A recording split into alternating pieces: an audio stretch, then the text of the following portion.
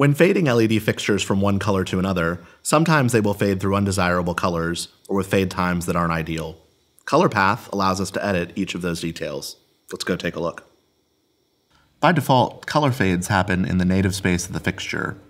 If you want a fade that resembles a fade in a different color space, you can use some color paths.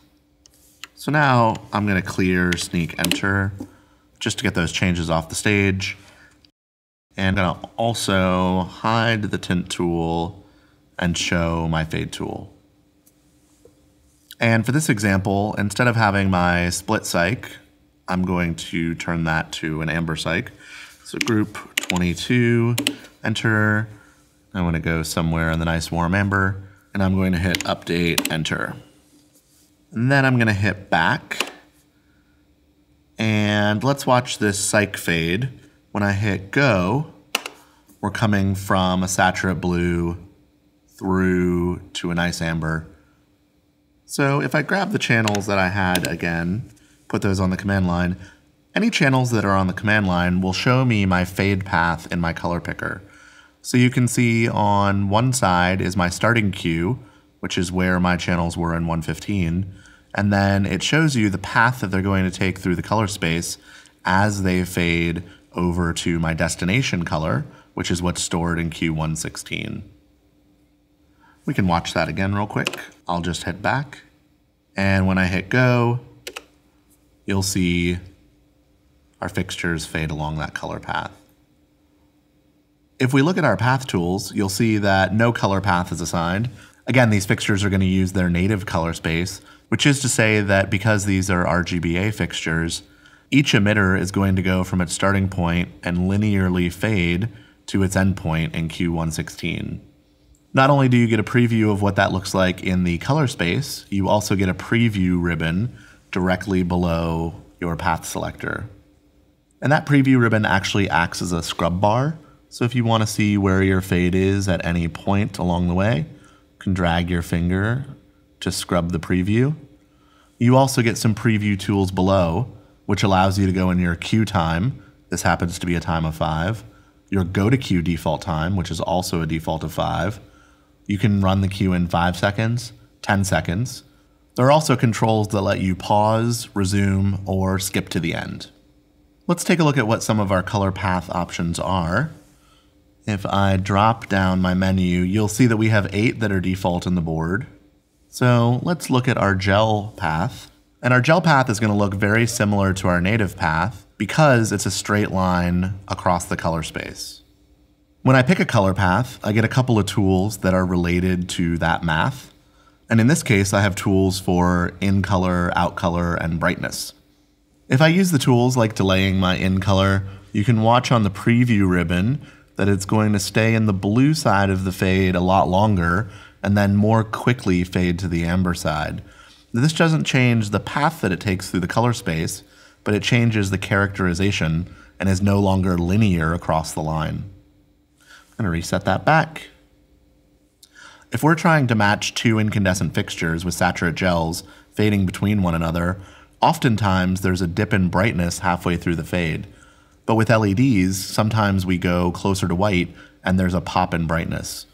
So we have a perceived brightness tool where at the middle of the fade, we can dip that a little bit lower, and that will prevent us from going through quite so much white. I like the way that looks, so I want to store it. We always store color path information in the destination queue. Remember that this isn't a direct path through color space, it's math that allows us to determine how we get from our start color to our end color. This is beneficial because if we change either our start color or our end color, we don't have to worry about redrawing our path. You'll notice in our live channel screen that similar to discrete timing, when we have a color path, we get a red C, and we can press and hold about and hit path, and you'll see which path each parameter is using. Just like discrete timing, I need to store these changes in order for them to take effect. So I'm going to update Q116, which is my destination queue. So let's look at that again real quick. I want to select my channels so I can watch them fade. We'll hit back to sit in Q115. And as we hit go, you can watch your cyc. You can see that we fade to amber, but we don't pop up in white because our brightness has been brought down. And this tends to fix a lot of crossfades. Again, because color path is only math, we can put this in a color space that isn't native to the fixture. So for example, I can put this in a cyan, magenta, and yellow fade space. And this gives me tools directly for those parameters. So if I want this to fade a little bit more into the magenta, I can use this tool to maybe delay going into magenta and drag that math through that color space. Let's go ahead and look at a hue saturation space. And because saturation is a parameter that's mapped around the outside of the color wheel, adjusting these parameters adjusts how closely and how quickly I hug the outside of that color space. So this is just a different way to change the characteristic of that fade. So let's look at an RGB path.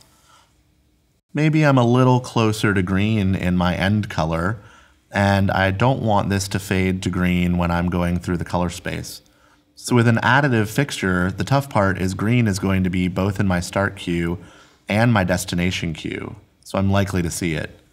I can avoid this by using an RGB fade, delaying the green, and avoiding the white space. If I have a path that I've adjusted that I like, I can record this and use it again later.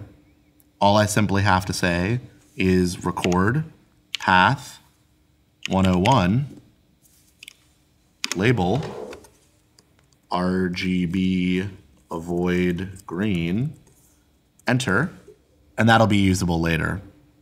If I want to see my path list, I can just double hit path, and you'll see that that's available for me to use later. If you find that a fixture always has an undesirable fade path, you can set up a path to run on that fixture every time it fades without having to record it in every queue. I can find that in patch, so if I hit patch, in my attributes area, you'll see a color path tile. So for example, my new 101 avoid green, if I type channel 301 in patch, I can assign color path 101, and now it will use that path every time it fades. For today, I'm going to go ahead and take that color path off.